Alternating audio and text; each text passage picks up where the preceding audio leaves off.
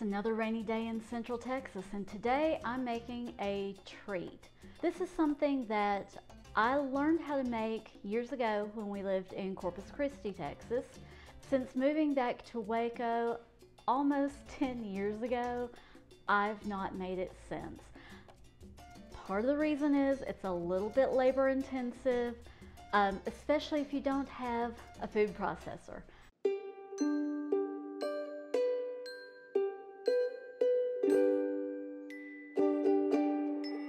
Thanks for joining me today on Susan's Cozy Kitchen. I'm making lumpia. Let's get started. First thing I'm going to do is put the food processor to work. I have a little wedge of cabbage. I'm going to cut a little bit smaller. Sorry, my cutting board's over here where you can't see. I'm just going to cut that a little smaller and drop into the bowl of my food processor. I have some pieces of carrot. Drop those down in there. And I have some green onion that I'm going to add to the mixture. Once it's all cut, it'll be roughly a ½ cup of each. Here we go.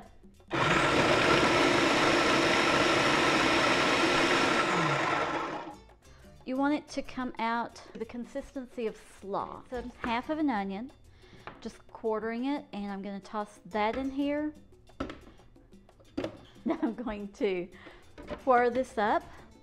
Not as small as I did the cabbage and carrots and green onion, but I do want this small.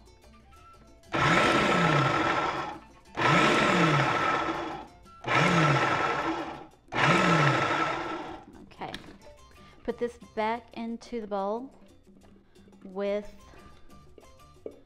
the garlic.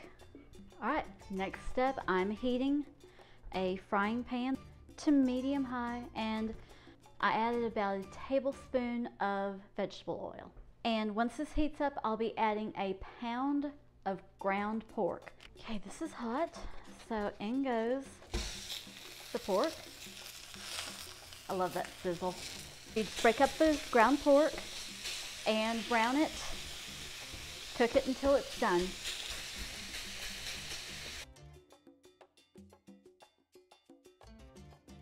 If you wanted to do vegetarian lumpia, you could very easily do that. Increase the amount of vegetables you put in it and maybe add some mushroom to it, something else like that, maybe more cabbage, and do that instead of adding the ground pork. You want to chop it up as small as you can as you're making it, because you don't want big pieces of meat in your lumpia. You want it to be kind of small all the way through.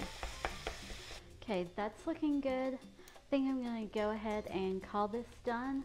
And I want to leave just that little skim of grease on there because I need that for my onion and garlic that I'm about to cook. So in go the onion and garlic. Just want to saute these for a bit. Now I'm going to add the cabbage, carrots, and green onions. I'm just going to stir these in and let these cook together for a little bit. Okay, time to add the pork back in. And if you've been wondering where's the seasoning, you're just throwing all this stuff in there with no seasoning, I'm about to add that too. I have a teaspoon of garlic powder, a teaspoon of salt, and just under a teaspoon of black pepper. I'm just going to sprinkle that all over. And now to that, I'm also going to add a teaspoon of soy sauce. So I like to use the Bragg's liquid aminos. You can use it 1-to-1 ratio in place of soy sauce. Just going to sprinkle that over it. And now stir that in. That's our flavoring. I'm going to mix this together really well. Let it continue cooking just a little bit more. I want those flavors to really blend and meld together. And I'm going to turn this off now. I'm going to let it sit for a while and cool down before I start rolling the lumpia, because it's just, right now it's too hot to handle.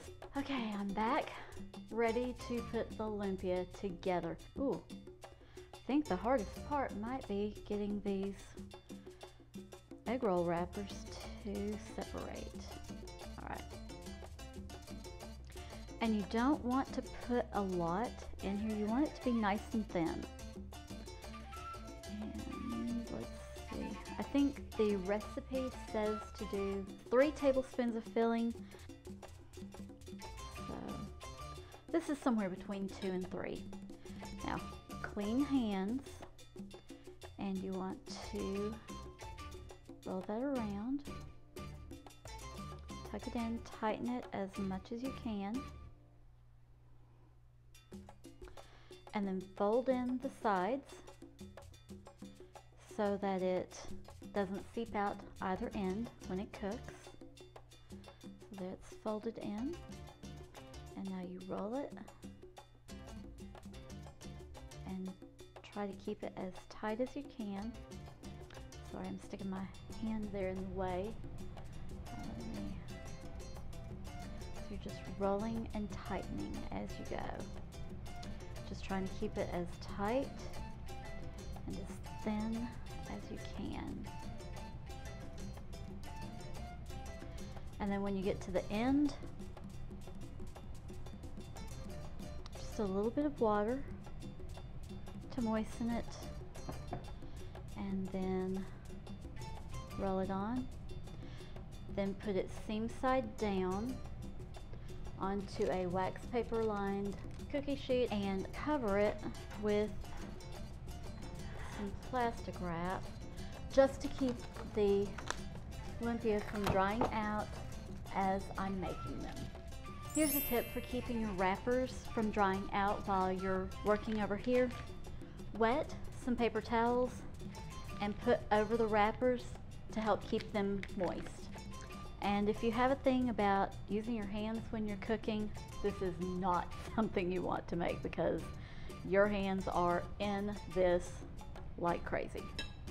Another tip for you, these freeze really well. Once you get them rolled up, you can pop them into the freezer to cook later.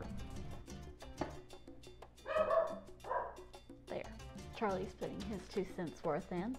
Sir barks a lot. He's part schnauzer, part poodle, all mouth. And already I'm getting tired and I'm starting to put more and more filling in here. Such a temptation when you're making this is to start making them fatter. You really don't want to do that. You want them to stay nice and thin. This said it had 50 of these in here. I've only made 11 and I'm more than halfway through, so obviously I'm making these with 2 and 3 wrappers together. Oops. Serving size 1 wrapper, servings about 50. I did something wrong because I'm not even gonna have 25. Either I'm not very good at this or the bag lied. I have a feeling it's probably me. Y'all know I'm not gonna let that upset me, right? There's too much else in life worth getting upset about to get upset about something like the thickness of my egg roll wrappers. Going to preheat my air fryer 400 for 7 minutes. Before I put them in, I'm going to give them a little spritz over the sink. Okay, and you saw that was just a very quick little light spray across the top. There we are.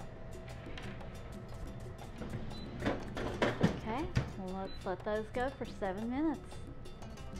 Okay, we're down to the last minute. Let's take a look. Oh yes, those are finished. So let me add them. Trying to do this as a lefty is not easy for me. I want to try one. Okay, this is one from earlier. Still very hot. Just going to, hey, see how it cracks open? They taste just like the ones from my friend's mom. They taste a lot like the ones from the restaurant we used to go to. And bonus, they weren't deep fried or pan fried in oil, so they don't have all of the oil and all of those calories. So I'm calling that a win-win. As always, the full recipe is in the description box below, along with a few other things that you might want to take a look at. Check it out. If you enjoyed today's video, please be sure to give it a thumbs up. While you're there, hit that subscribe button, and if you haven't already, ring the notification bell so that you're notified every time I upload a video to YouTube. Thanks for watching. God bless.